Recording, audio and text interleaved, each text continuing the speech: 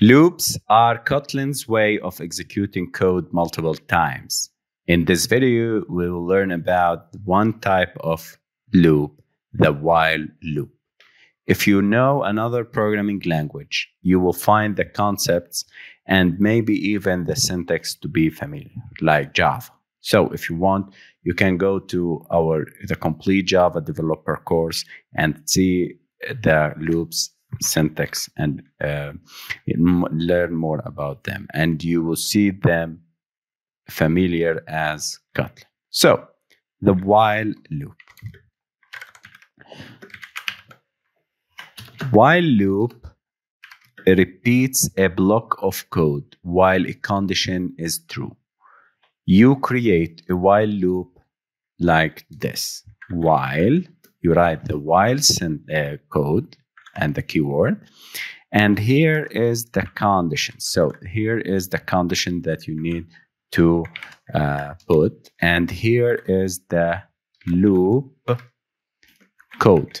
Okay, so this is the condition and this is the loop code.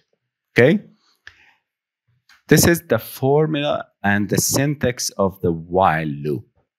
The loop checks the condition for every iteration, and we are going to learn about the iteration in the next couple of minutes.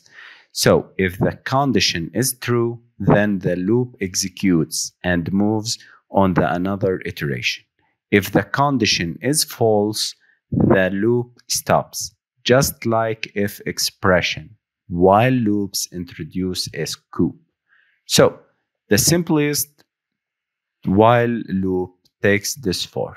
While the condition is true, so while true, you can put like while true, go and execute the loop code. I will make an example to see you how to make it. Var x equal to 1. Okay, I will create a variable called x and assign a value 1 to it. Now, I will create a loop while equal to x less than 100. Go and make x equal to the old x plus x plus 1. This code calculates a mathematical sequence up to the point where the value is greater than 100. And every time you execute it, print ln the value of x. Okay, now let's run and see.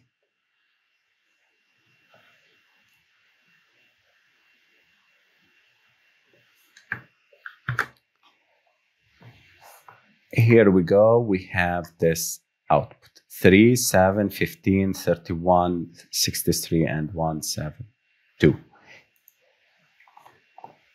Okay, now how these numbers have been calculated. This is the run tab. 3, 7, 15, and 31.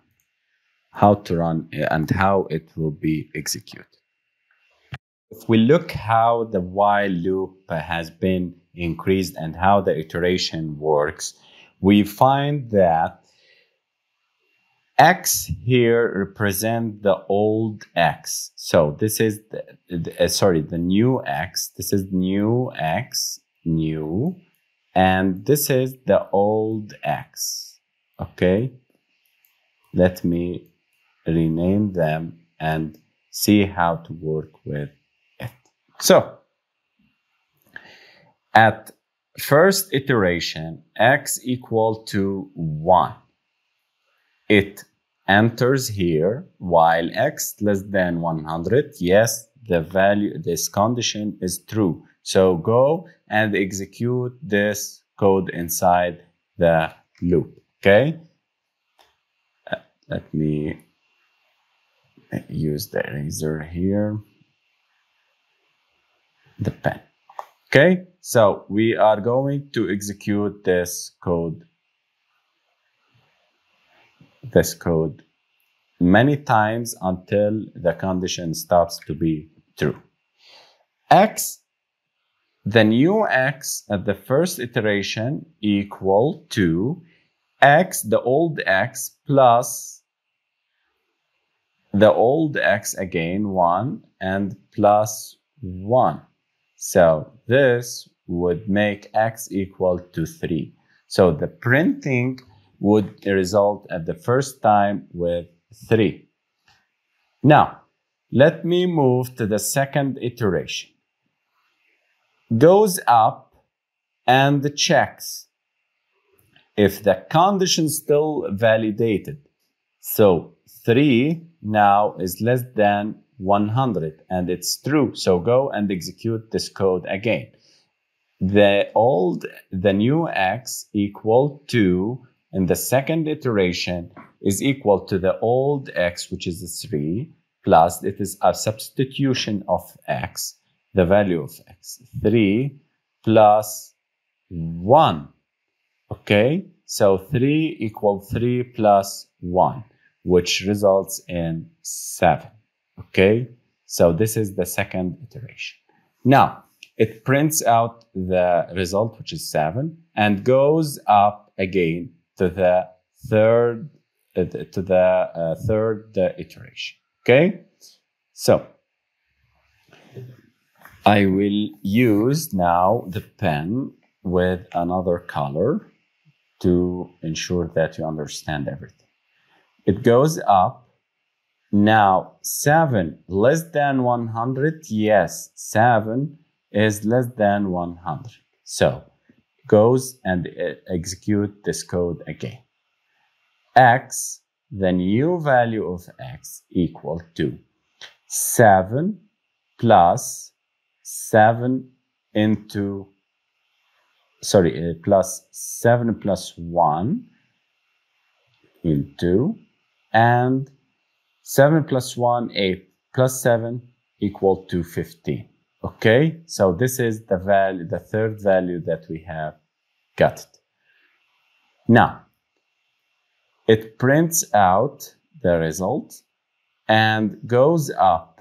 It checks if 15 less than 100. Yes, 15 is less than 100. So it again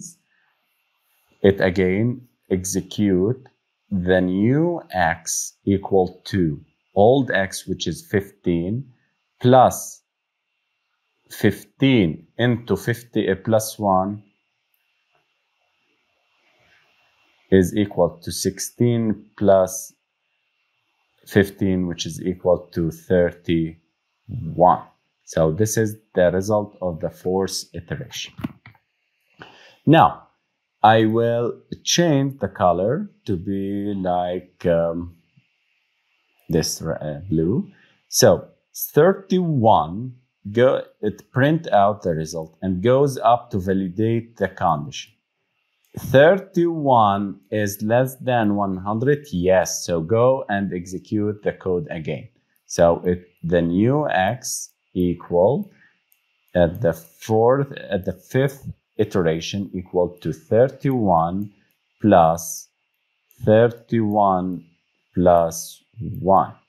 Okay, so 31 plus 1, 32, plus 31, it is equal to 36. It prints out the results, 63.